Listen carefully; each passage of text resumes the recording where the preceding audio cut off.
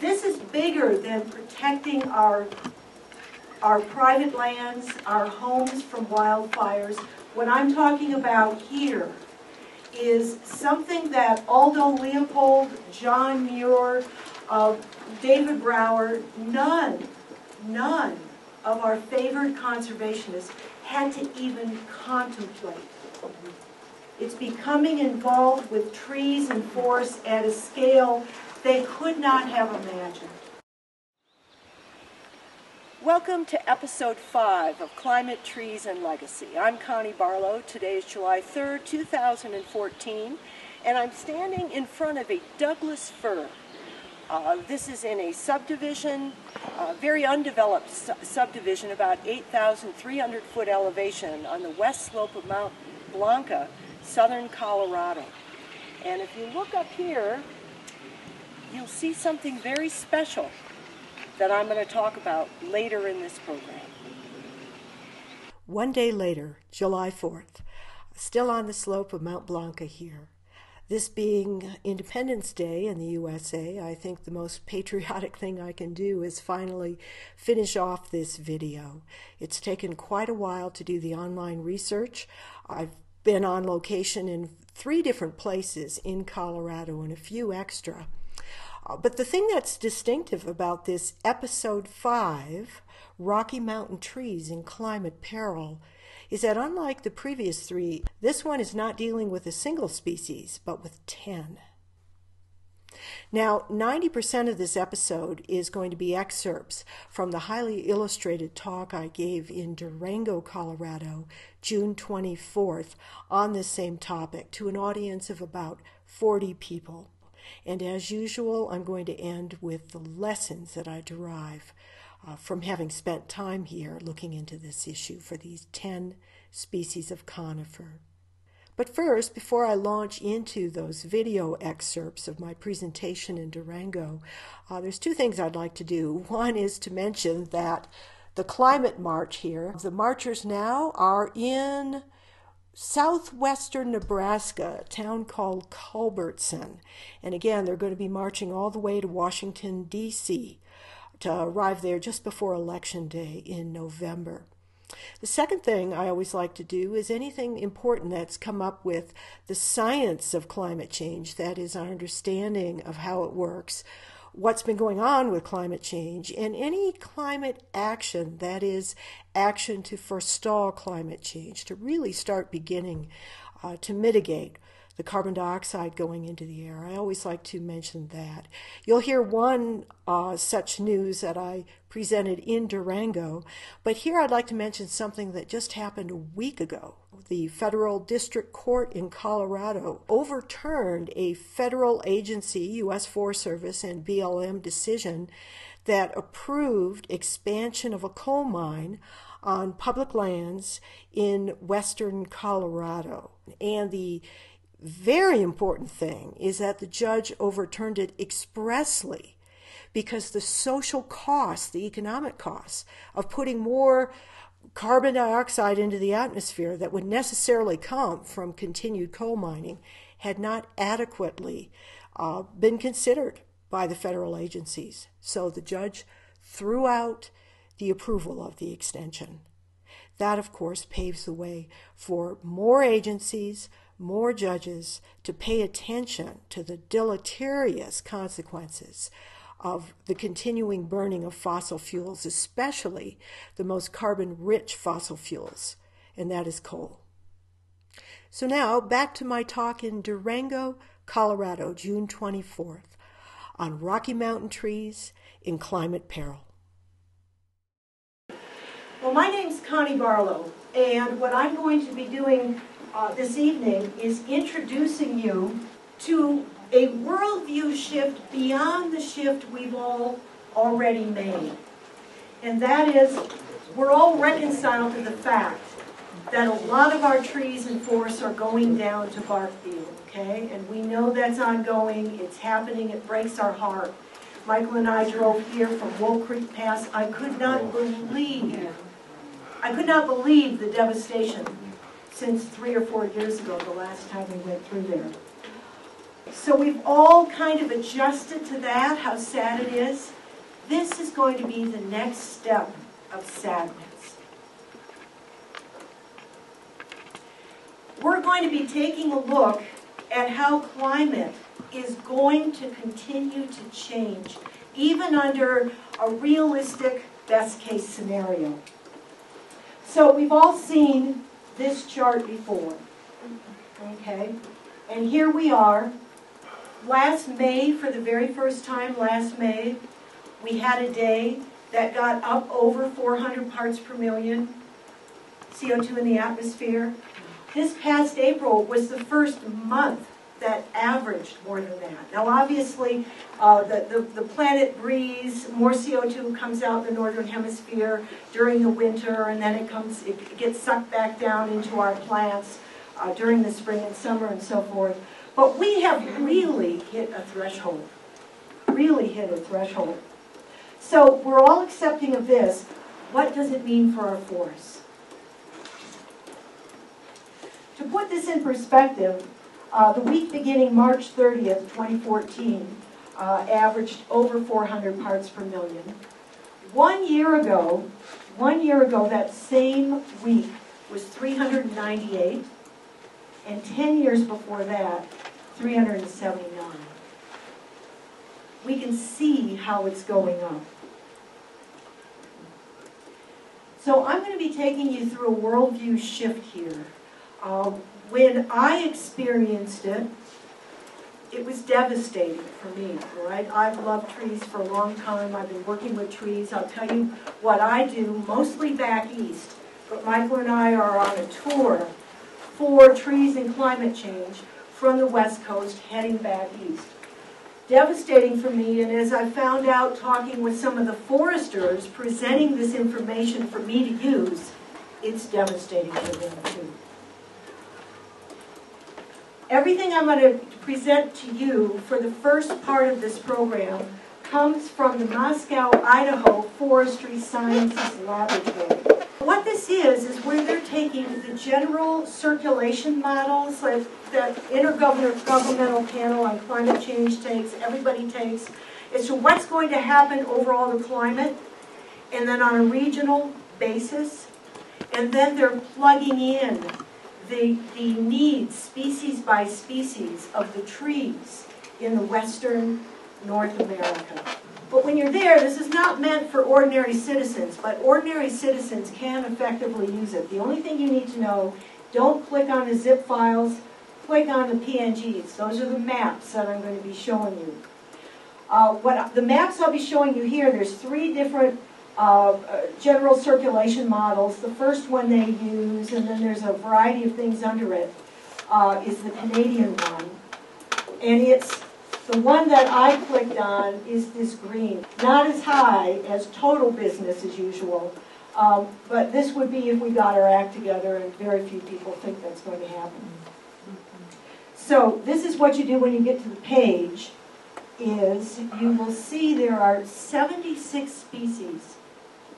And you get a chance to choose whichever species you want to take a look at and look at all the maps. You need pretty high bandwidth to do it. But I'm going to start off with Colorado blue spruce, right? And I'll lead you through how you look at the maps. I just took this picture along the Los Pinos River a couple of years ago. So here's how to use the maps. Blue spruce now. First of all, the blue lines here, wherever you see them, are based on a 1971 data assembly that the U.S. Forest Service did of every tree species in general, where you actually find them. And so like all general circulation models, what you do is you try to take different aspects of the habitat and the climate and plug it in and see to what extent you can get the current, what your models would project, based on the current. And so there's a pretty good fit here. They have more than 20 different climate indicators they put in, number of frost-free days, of how cold it gets at night. You know, there's a lot of things that are changing with climate that's not just precipitation, but when precipitation falls and so forth. So they came up with this. This is a pretty good fit for red. Means this is a really great spot for blue spruce. This yellow-green means it's okay. You'd find it here too.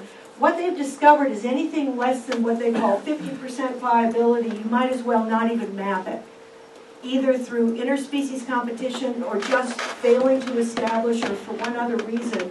It's not going to work out there. Where this model would have blue spruce show up today, and you see it's pretty good. It's pretty good. So then they take that same scenario and they put in what the Canadians say is likely to be in 2030. And 2030 is a very important number because whether you use the Canadians, the UK, or our own USA NOAA for it, 2030 they're all saying the same thing. The models, the climate models diverge after that point, but 2030 is significant. So here's 2030. Let's just take in the whole. Here's 2030. It's winking out of Arizona and New Mexico. 2060 on this mid-range scenario. And 2090 starting to show up in this northern area as well. That's your Colorado blue spruce.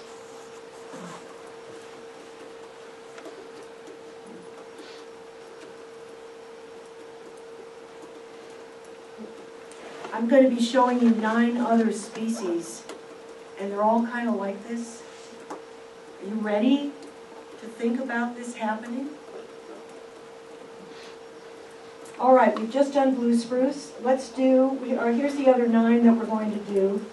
And let's take a look at the other spruce, Engelmann spruce. I just took this picture 2 weeks ago. We were up at about 9,400 feet west of Colorado Springs in the Pikes Peak area. Beautiful Engelmann spruce up there. Here's Engelmann spruce now. 2030, 2060, 2090.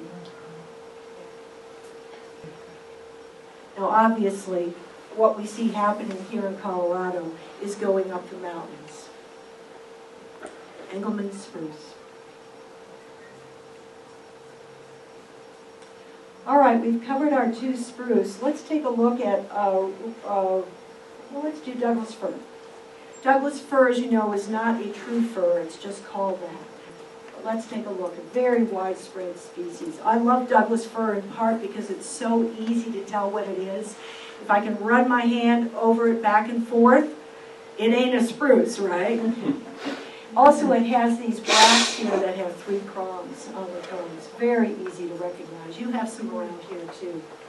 Here's Douglas fir now, and truly the first place I got to know Douglas fir, I lived in the Seattle area for 5 years after I moved down. I was in Alaska for 10. But I assumed Douglas fir was a wet coastal species, and I've been surprised out of my mind here in the interior in the Rocky Mountains, seeing where this same species, where it can live. 2030, 2060, 2090. Now, one thing to consider here is you've seen it retract from this area, where it is now. Here's Olympic National Park. It doesn't mean it's going to be treeless. What it means is somebody else is going to be moving in there, okay? If that somebody else can get there. It's projected it's probably going to be redwoods.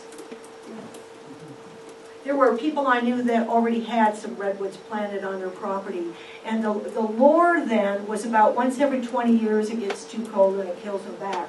Well, I've been back there, 20 years later, and the trees are still there.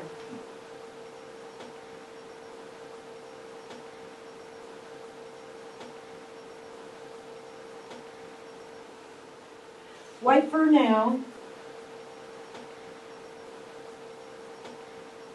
Keep a look at the whole. 2030, 2060, 2090. Now sometimes I don't know what's going on between 2060 and 2090. I'm kind of hesitant to put the 2090s on there. It's so far out. And depending on what systemic action we take and whether there's economic crashes that wipe us out, it can be hugely different. That's our beautiful white fir. So let's take a look at where we've been with the blue spruce, the Engelmann spruce, the Douglas fir, the white fir. Just take in what's going to be happening to these trees. And what I always like to do when I give this kind of a program, if anything has happened at the human policy level or the discussion level, and it's usually not about, in fact, it's never about trees. The reason you haven't heard about this, it's the Forest Service researchers who are talking among themselves, and this is not getting out into the media. But there was a major thing that happened in the New York Times this past Sunday. The top opinion piece, op-ed, came from Henry M Paulson. He was the Treasury Secretary during George W. Bush, and he was there during the housing crash. Look at the title of his op-ed, The Coming Climate Crash, Lessons for Climate Change in the 2008 Recession. It's a must-read. It brought me to tears. Yeah, me too. It's now, obviously, he's a Republican. The New York Times has been just amazing over just less than a year how much it puts climate change on the front page now. I want to read just these first 4 paragraphs from Henry Paulson from this op-ed. There's a time for weighing evidence and a time for acting. And if there's one thing I've learned throughout my work in finance, government, and conservation, it is to act before problems become too big to manage. For too many years, we failed to rein in the excesses building up in the nation's financial markets. When the credit bubble burst in 2008, the damage was devastating. Millions suffered, many still do. We're making the same mistake today with climate change. We're staring down a climate bubble that poses enormous risks to both our environment and economy. The warning signs are clear and growing more urgent as the risks go unchecked. This is a crisis we can't afford to ignore. I feel as if I'm watching as we fly in a slow motion on a collision course toward a giant mountain. We can see the crash coming, and yet we're sitting on our hands rather than altering course. And what he goes on to advocate for is the same thing that the great climatologist Jim Hansen has been advocating for many years. Put a price on carbon. Call it a tax, a fee and dividend, but put a price on carbon so the actual cost to the environment, the economy, of just putting carbon dioxide freely into the atmosphere will no longer be allowed to happen. There will be a price on polluting with carbon. This is big. All right, so back to our trees. These are going to be the pines. We'll start down here with the whitebark pine. The whitebark pine is getting all the press, A, because Yellowstone is losing them, and B, there are 2 creatures in Yellowstone that absolutely depend on the really large, tasty, fat, rich pine seeds in the whitebark pine. One is the Clark's nutcracker. Now, it can always fly up to Canada or something, but the grizzly bear can't do that. And the grizzly bear absolutely needs them, especially now. I worked in Yellowstone in 1970, and the grizzly bear had 2 other sources of food that it doesn't have now. One was that was the last year that the garbage dumps were in Yellowstone. Secondly, I worked at Fishing Bridge. There were trout swimming between Yellowstone Lake and the Yellowstone River under Fishing Bridge because of how they lay their babies in the lake, and then when the babies get big enough, they come on down the river. Somebody, after I worked there in 1970, put lake trout into Yellowstone Lake. The lake trout have been eating the cutthroat trout, and so there's hardly any in the rivers anymore. The bears cannot go to the rivers and fish. So, of course, we're concerned. But Whitebark Pine is a real problem there. Take a look at the hole, and in fact, actually this one here, you might as well just kind of really keep a watch on Yellowstone here while you're also sort of watching here. Whitebark Pine now. 2030, now remember, nobody disputes that this is what 2030 is going to look like. So whatever happens in 2060 and 2090, this is baked into the system. This is going to happen. It is happening. 2060, 2090. Huge concern, yeah. Does that model reflect the effect of pine bark beetles on the whitebark pine? Because that's Good question. Does this affect reflect pine bark beetles? Yeah. Basically, what it reflects is that once the climate starts to change, the trees are vulnerable to whatever native insects, fungi, microbes, viruses are around. And so certainly the beetles would be part of it. I mean, that's obviously, that's what we can see in terms of the climate manifestation, is the beetles. We're not getting that minus 40 degrees winter kill anymore. And sometimes rather than 2 turnovers of populations, 3 in a year. So yes, how these things go out. And in fact, when they say this, some of these species, you'll have ancient ones be able to hold on for maybe 100, 150 years for some things, but their young won't be able to establish. Or it'll be the opposite. The young can establish and the old ones will go out like with the beetles. So there are all kinds of things that could take out these trees. But what the Forest Service is telling us is that this drops below ideal and gets down into the barely serviceable. And what we can see right now is in the barely serviceable, they're vulnerable to pine beetles. Let's take a look at another high altitude pine, Rocky Mountain Bristlecone Pine. This is a picture I took about a month ago when I found it on a high ridge on the slope of Mount Blanc on the east side of the San Luis Valley. Just beautiful. Rocky Mountain Bristlecone, now there's a Great Basin Bristlecone. They're all cousins, but they're considered distinct species. Nonetheless, if they got back together, they could probably interbreed. Very, very small range here. So let's take a look at where it goes. 2030, remember this is baked in. Baked in. 2060. 2090. Wow.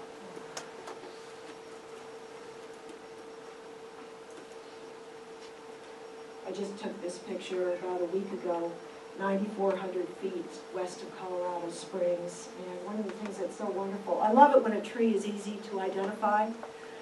When you see these white specks on the underside of a 5-needled high altitude, you got yourself a bristlecone, Rocky Mountain bristlecone. All right, continuing with the pines. Let's go to another high altitude mountain pine, limber pine.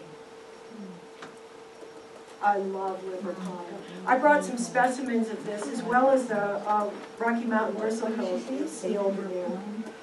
And one of the things I love about limber pine is where I was for the past couple of weeks at 9,400 feet. I get up on the ridge and I see dwarfed ones and where they can only hold on to their needles at the end. Limber pine.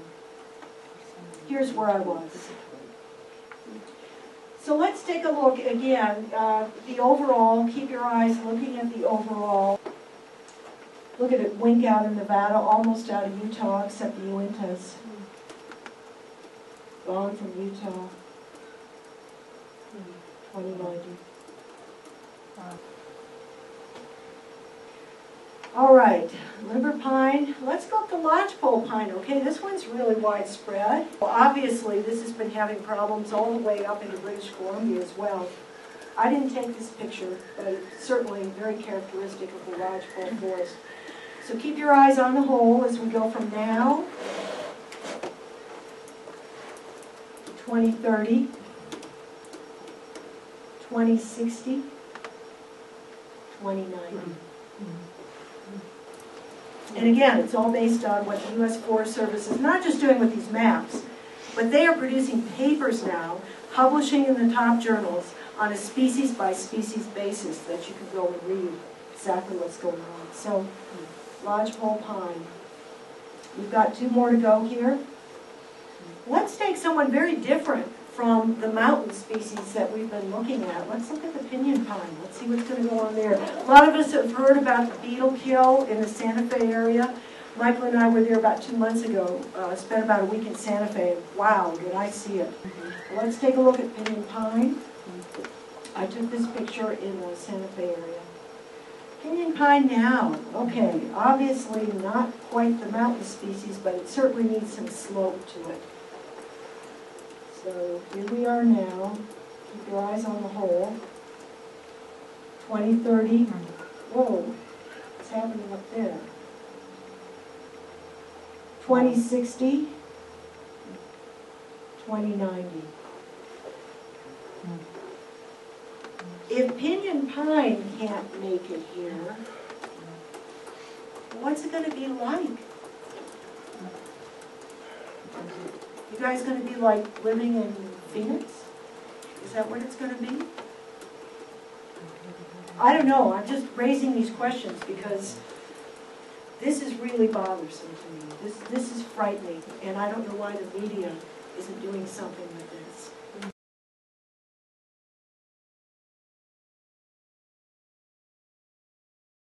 It's the forest researchers. And when I talk to them, I mean, they are as freaked out as I am. And they're really happy I'm doing this kind of a program because they want the word to get out. Well, we got one left. Let's see what happens to the Ponderosa, our beloved Ponderosa Pine.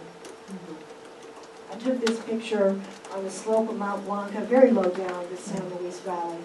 About 3 years ago. That's Michael. Ponderosa Pine now. Wow, just take that in.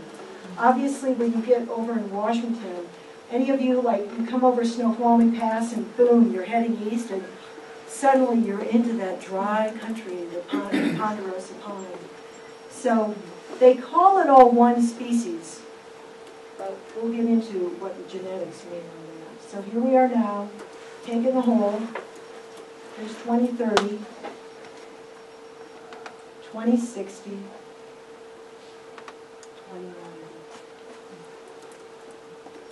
Not too bad. That's what we would expect of Ponderosa Pine, right? We would have, because it's so low down now, and it can get by in such an arid. All it has to do is follow the Douglas Firs up, and the blue spruces up, and take their place, you know. Well, we're okay, to some extent. So here's a picture I took last winter of that same tree. Here's where woodpeckers have been in here extracting the beetles. The whole tree is dead now. The community is trying to log out to the extent that they can find any loggers. The loggers are so busy now. Everybody, every subdivision is trying to bring in the loggers, take out the trees, especially the ones that are still alive, have the beetles in them, but they haven't come out yet. Really hard to find loggers to come in and take your trees, even gorgeous ones. And yes, they did manage to get a crew of 3 loggers to come in here. Unfortunately, it's after the bark beetles have already started to leave again and attack new trees for the summer, but at least they're going to be able to take down the trees that are already destroyed. Now, in addition to loggers, what this community has done for the very first time is they've put on this. This is a pheromone pack. It's the same pheromones, the little chemicals that go through the air, that bark beetles use to signal, hey, this is my tree, it's fully occupied, no more beetles needed here. So it's a way to confuse the bark beetles. They'll probably have to put a new package on every spring, every year. But meanwhile, they are taking out the dead trees, they are taking out the Douglas Firs like this one and the Ponderosa Pines that already have bark beetle evidence in them. And we're hoping that's going to mean that some of these trees will be able to survive the bark beetles. But again, as climate change happens, the first thing you see happening with climate change is that the trees are no longer able to fight off native species, such as these dendroctonous bark beetles. Who would have guessed the subdivision we live in? We just stay with friends during the winter. They had a covenant in there. No one can cut any trees without approval of the board, not one. Boy, has that changed over the last 3 years. I've been doing fire mitigation out there, thinning the forest. Now everyone is doing it. Standing here by 2 Douglas firs that have orange lines put around them here when the Colorado State Forester in the Alamosa area came out here and worked with the people in the subdivision to decide how to mark which trees for the loggers to take down. So these 2, later this week, will be coming down. Amazing to be at a time when the sound of the chainsaw actually sounds like a melody to my ears, because I know how important it is to get these beetle-killed trees out of here for the health of the rest of the forest.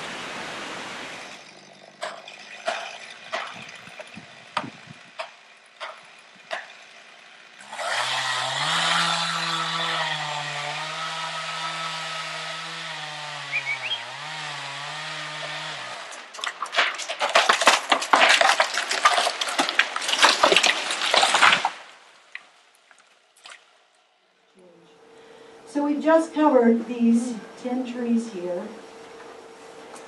I want to go back to Ponderosa Pine because Ponderosa Pine doesn't look too bad, does it? I mean, compared to some of the other ones, you know, it's going to do okay. Well, there are 2 reasons why the forester just wrote a trilogy of papers published in Forest Ecology Management Journal, 3 papers this spring. And this is the language that he used. Potential impacts range from pronounced to dire. This is in an academic paper on actually is a combination of Ponderosa Pine and Douglas Fir.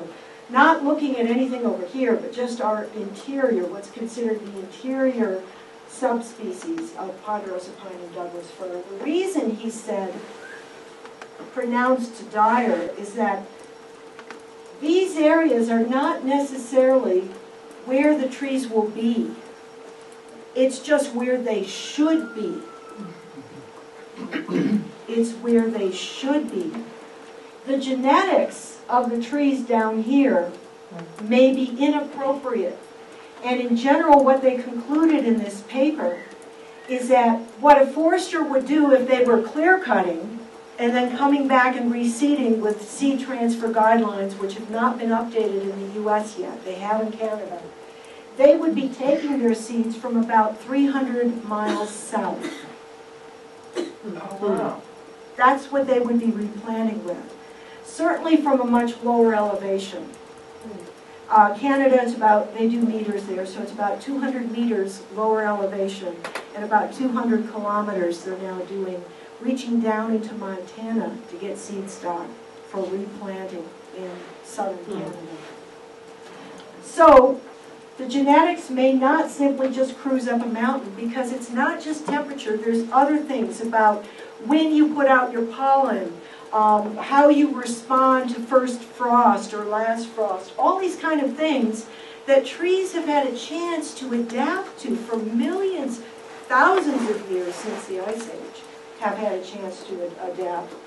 And then slow dispersal. So 2 things.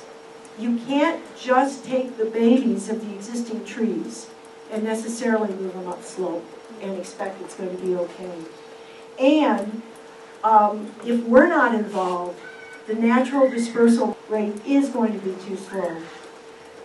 So if you think these maps were scary, I'm going to show you a scarier thing now, put out by the IPCC, end of March. It was Working Group 2 on adaptation, impacts, vulnerability. In the summary report, they had this figure. Now, I added the green here. Take in this figure. You see the icons of the different creatures. The higher the bar, the faster these creatures can move in tandem with climate change. Now there's two things that make for moving fast. One is, what is your generation time? You know, if you're a rabbit, what do you have, 2 generations a year, something like that? And so then your babies can move, and then they can move again. Trees, on average, they consider a 30-year generation time. Certainly for our alpine species, way more than that. So you get one chance every 30 years to create seeds, and then how do those seeds move, uphill or move north? Now, if you're, a lot of you have Siberian elms here. Probably most of these Siberian elms weren't planted, they just made their way here, right? They're, you know, Siberian elm, willow, cottonwood, anything that flies on the wind doesn't need our help. But anything that depends on an animal, like squirrels, to move their seeds, they're going to need our help. So take a look at what we have here. There's no form of creature that's slower than trees, okay? Now, these are mollusks, so this would be aquatic, freshwater mollusks in here. You think of snail's pace, right? They're pretty fast. Obviously, they did not bother to put birds on there. Because if you're not flightless, you can go anywhere, okay? So birds are not represented on there. Along the right are the various different climate scenarios based on these general circulation models, okay? These are the different ones, the various scenarios. And look at where the median is here for trees. There is only one, and this is probably totally outdated now, where trees could possibly keep up with climate change. Trees are the most vulnerable of any life form. They provide the scaffolding of everything that isn't a grassland or a desert. Everything depends on the trees being able to follow climate change. Yeah? So I guess a way to summarize the differences would be that if you have a slope, you can change climate without having to go very many kilometers. Yeah, uphill. Yeah, but if you're on the flat, then you have to move a lot of kilometers, so it's harder for the trees to keep up with the climate change. Yes. Exactly. And those of us who work in the Appalachians, which are much gentler mountains, and in the flat Midwest, I'm a Michigander, why is it in another way easier for us? Because the trees never have to come down slope to make it to the next northernmost mountain, right? This is that Sky Island effect, that you go, uh-oh, climate's changing, and you go uphill, and pretty soon everybody's standing on the top of your 14,000-foot peaks. You're out of hill. And you can't go back down and say, oops, we should have gone north. Okay, so there's difference in the West. Yes, in the short term, they can go uphill in the way that in Michigan they can't. Where I grew up, we're losing our boreal forest. It's just astonishing how fast it's going. The southern end of the boreal in mid-Michigan is going away.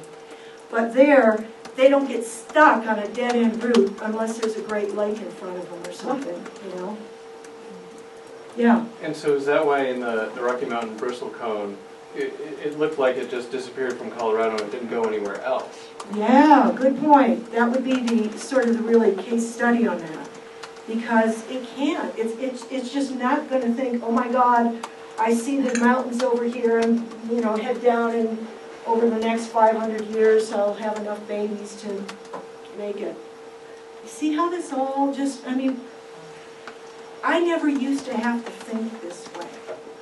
But once you step into this, you start looking at your mountains and your forests in a very different way.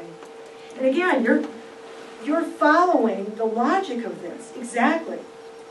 And it's very scary. Here's another piece just to put into perspective how fast is fast, okay? I've done work in paleoecology, so I come at this not from a standpoint of an ecologist, but paleoecology. And when you're into paleoecology deep time, things are a lot different in terms of how you think of speed. Okay? I'm doing some work on a form of juniper, alligator juniper, and so I went online and I found this really wonderful review article. Cenozoic climate change shaped the evolutionary ecophysiology of the Cupressaceae conifers. Okay, juniper is part of that family. Here's the Cenozoic, okay, so the dinosaurs died off here 65 million years ago. The Mesozoic is down here. Cenozoic is here. Very warm in the Eocene, hugely warm. And then something happened. Geographers, paleogeographers, think they can pinpoint how the landmass is shifted. That made all the difference. But something happened here where there was a rapid cooling into the Oligocene. Okay? Let's take a look at what they mean when they say rapid. That plants had to adjust to. Global climate underwent dramatic changes 33.7 million years ago. That's going into the Oligocene. When a warm and almost universally equable world rapidly became much colder and drier. These are just footnotes.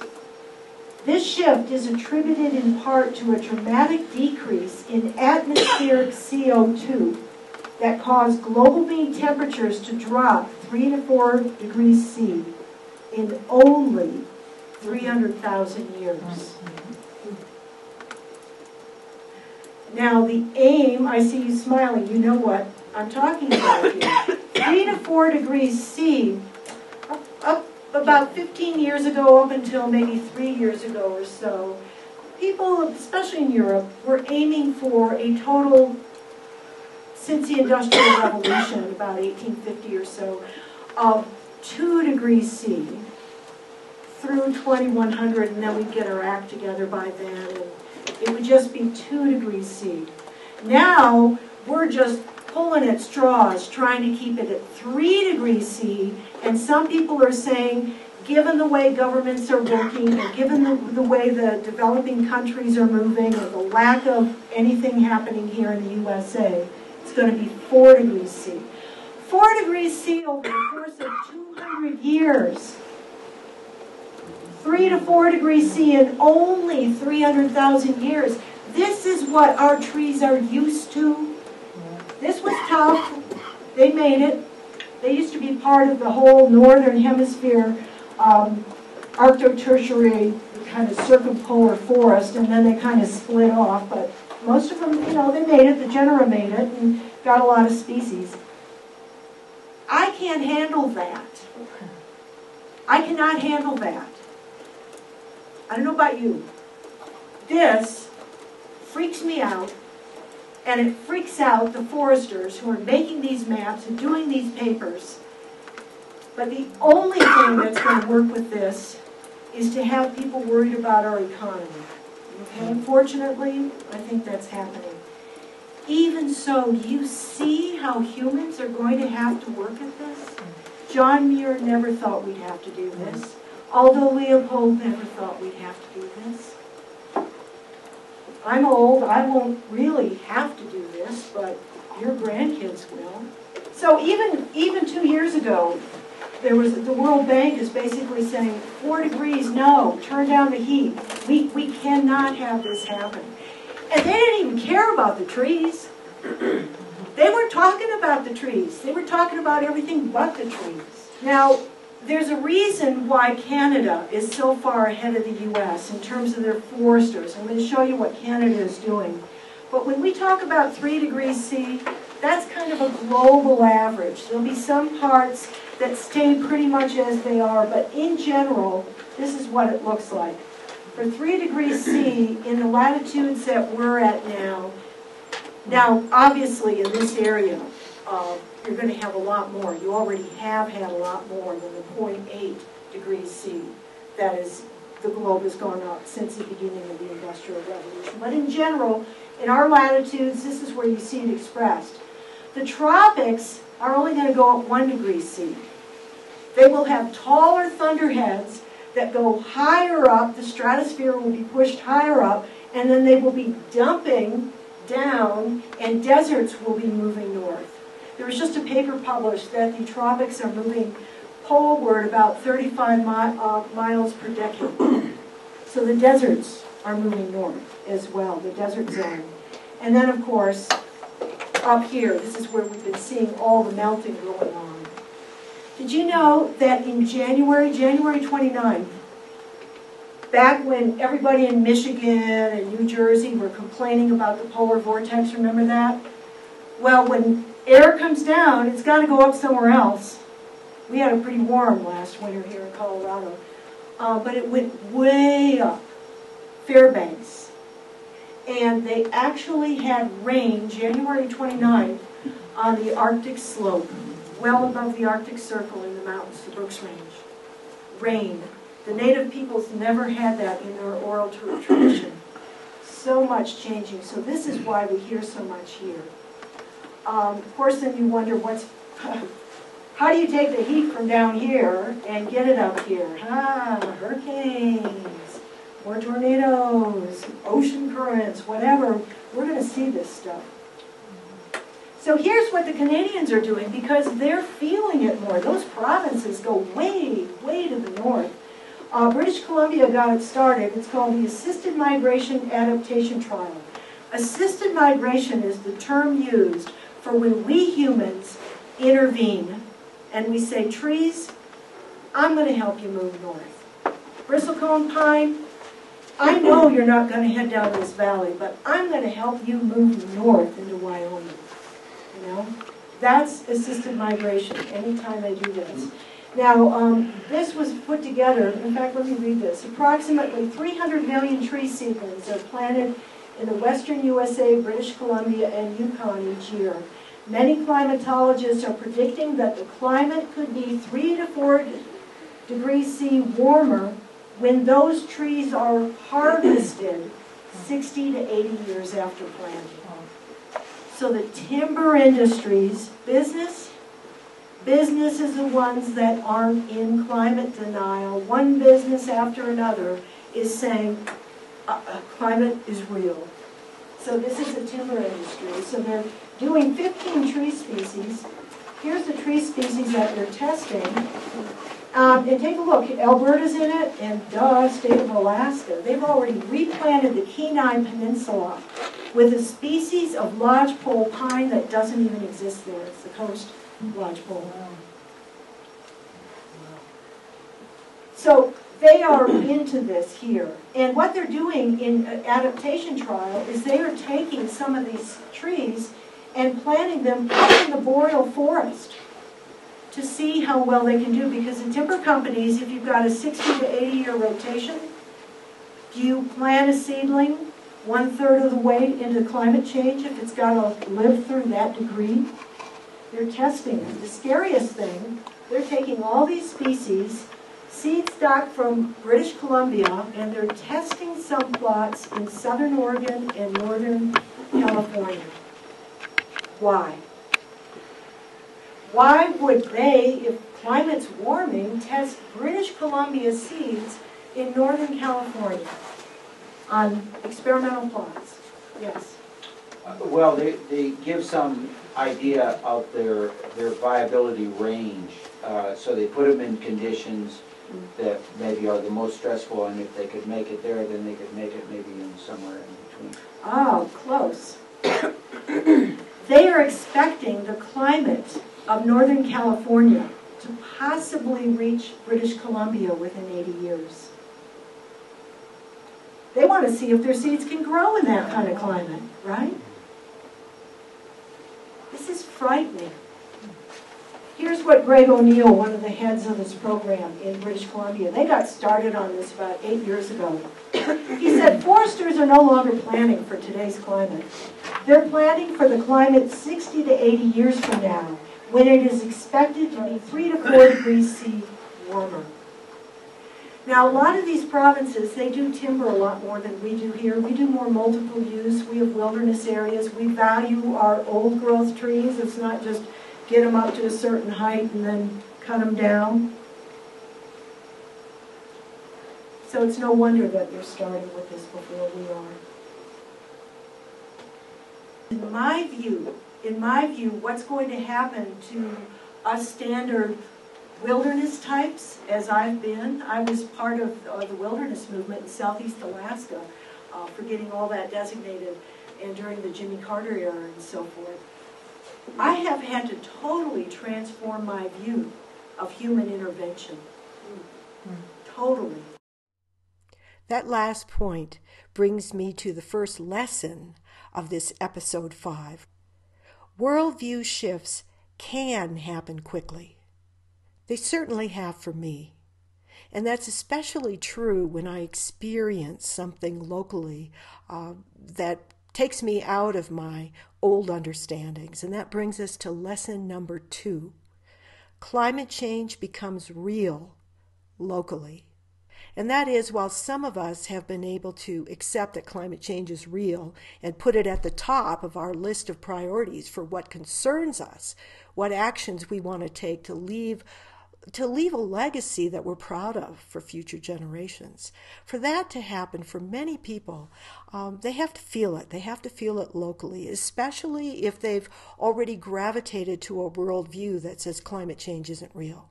So local experience is very important, and that's certainly been the case here in Colorado for the many, many people who are experiencing the death of their local trees.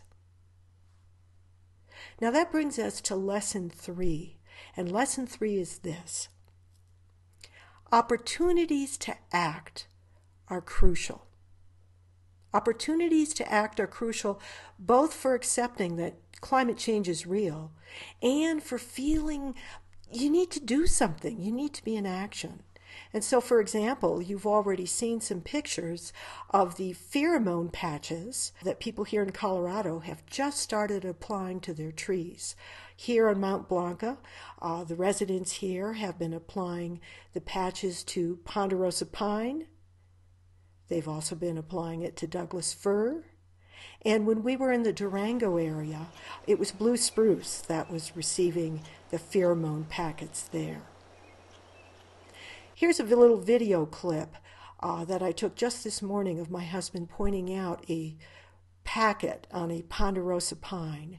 And then we're going to pan back and you'll see what it looks like, some of the areas where I have used a handsaw over the past 3 winters to thin out the regrowth forest, mostly Rocky Mountain juniper, in order to allow those trees that do survive to have a better chance of acquiring groundwater, rainfall that falls, and therefore to perhaps fight off the various insect pests coming their way. But again, this is climate change, and pheromone packs are in a way, they're sort of like hospice for forests. That is, that it may allow the trees to survive now, but for the next generations, these trees are probably on their way out, and there'll be other species that will be replacing them while these species move uphill. The fourth and final lesson is that climate effects on old growth and wilderness forests will be heartbreaking. The question about consequences of climate change for forests and wilderness areas was in fact one of the main questions that I asked at the outset of this series in the introductory session. I really wondered what it meant if we needed to be hands-off in wilderness areas, what that would mean. I mean, if foresters could go into the rest of the forest and plant seeds from further south or seeds from altogether more southerly species, they would have a chance of adapting to climate change. But in wilderness areas, it's supposed to be hands-off, pretty much so. What I've learned from talking with foresters is that it's sort of a moot question, and for this very practical reason. The foresters, especially given how much of the budget now goes to fighting forest fires, the U.S. Forest Service has very little money left over for planting trees, reseeding, even doing the kind of research and boots on the ground experience necessary for evaluating what do we do for helping the forest adapt. So overall, it means we don't need to consider changes in management of wilderness areas right now. There isn't enough money, there isn't enough seed stock to even apply all the management necessary in the multiple use areas of the U.S. national forests. Now, before I close out this episode 5, I'd like to acknowledge the people here in Colorado who have allowed us to stay in their homes and to access their magnificent forests. This field experience for me has been absolutely vital, in addition to the online research and the communications I've had with the professionals. So here they are. Here in Mount Blanca, on the east side of the San Luis Valley of Colorado, I'd like to thank Tyra and John Barnes for their hospitality. Near Pikes Peak, west of Colorado Springs, I'd like to thank Heather and Leon Kelly. And finally, in the San Juan Mountains near Durango, along the Los Pinos River, I'd like to thank Ken and Lois Carpenter.